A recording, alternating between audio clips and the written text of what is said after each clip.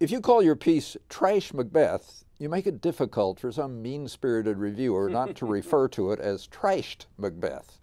Though in a way, that is what Lucy Cashin, director and guiding hand of this adaptation of Shakespeare's Scottish play, and her assistant director, Alyssa Still, have done.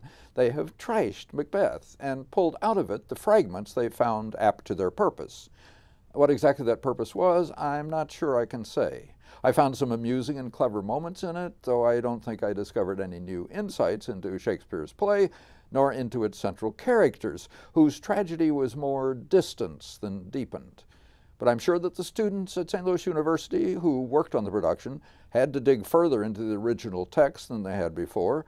Certainly, they often spoke Shakespeare's lines, when they were used, with a clarity and conviction I don't find in every production, student or otherwise, though when they went into the occasional stylized parody of the high romantic delivery of the lines, that clarity and conviction disappeared.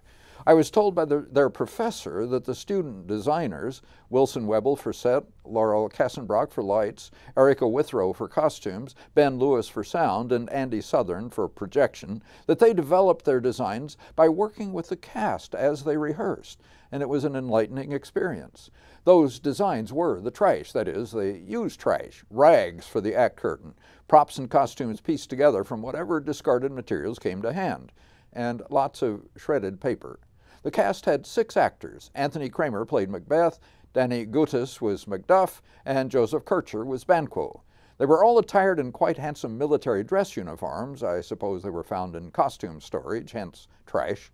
Alison Moser played Lady Macbeth and one of the witches. Parvuna Sulaiman and Hallie Pattison were the other 2 witches. They also jointly played the porter in one of the funnier deliveries of his scene that I've seen. The women's dresses were styled like 1950s cocktail attire, with accessories, obviously from the trash bin. Cashin found the female characters doing stereotypical female things, cooking, cleaning, sewing, just like 1950s housewives, or I would think housewives of most periods. But the witches stir their bubbling cauldron as if they were on a 1950s TV cooking show. The 50s flavored the sound design, too. I thought Kay Starr's 1951 hit The Wheel of Fortune a particularly appropriate choice for Macbeth, and the lush sounds of a number called At Last provided a perfect accompaniment to Macbeth's at last taking the throne.